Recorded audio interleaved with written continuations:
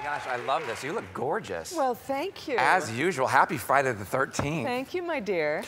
We first met, do you remember when? I do.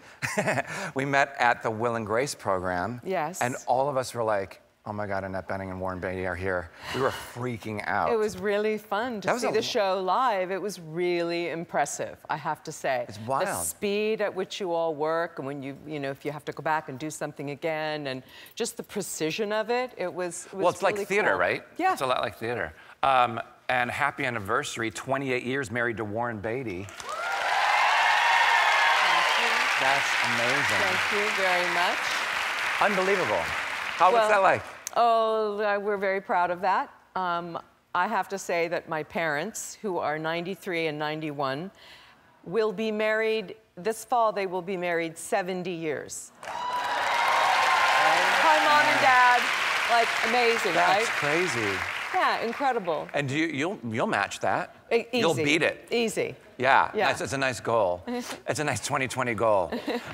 So do you still live in the same house that you grew up in? My parents, I mean, your parents still live there, Yes, my parents do. They live in this, we moved into the house when I was 10, and they're still in that house. That's crazy to me. So wait. Yeah. So when you go home. That's right. Are all your Barbie dolls still there? They are, no. No, they redid my room, but I'm not full of resentment or anything. But no, it's been a while since we all lived at home. But And when you visit, do you really just stay there in your room? Yes. Right now, I can't stay in the room because somebody else is in there. But yeah, we all stay. And, kick them out. Exactly.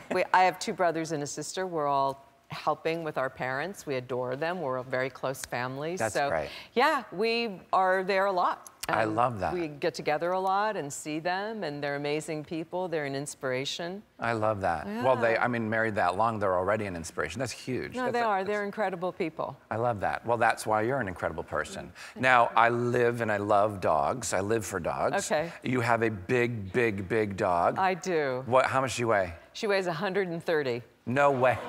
She's in Newfoundland. Wow. They're gigantic. Oh, there she is. She's beautiful. Yeah, I don't know if you can tell how big she is, but yes. Yeah. I was just on that trail this morning, in fact, with her. She's awesome. She's gentle and sweet and I love her. Adorable. She weighs more than 5 bachelorettes.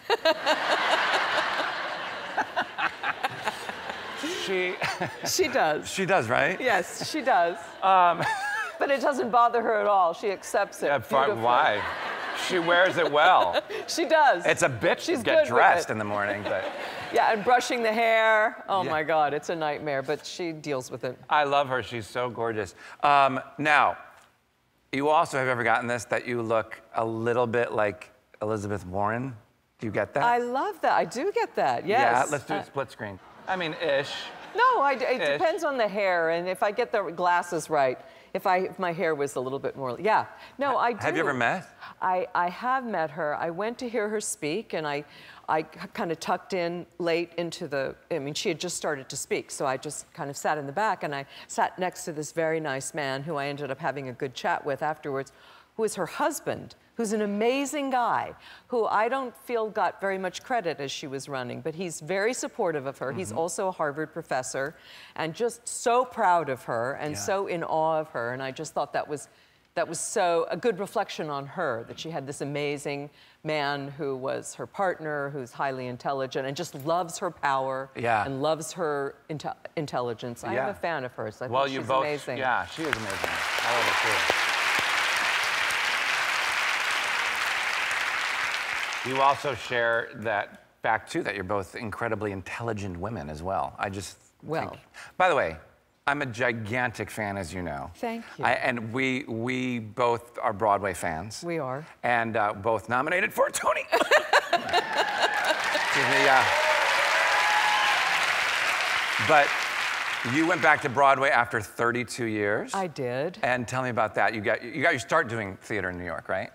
Yeah, I mean, I was also in the regional theater, which I'm very proud of. Yeah. So I started in San Francisco, and I worked at the theater there at ACT, and then in Denver at the Denver Center Theater Company. But then I did go to New York, and that was my thing was doing theater. So it was incredibly lucky that I got the show that I did when I moved to New York. It was off Broadway, and then it moved to Broadway. It was a show called Coastal Disturbances. Yeah, right.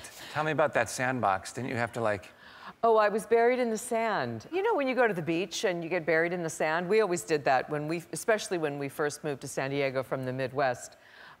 We always did that. So yes, in the play, he would completely bury me in the sand every performance. Tim Daly. Oh my gosh. Oh my God. You look so happy. It is a romance.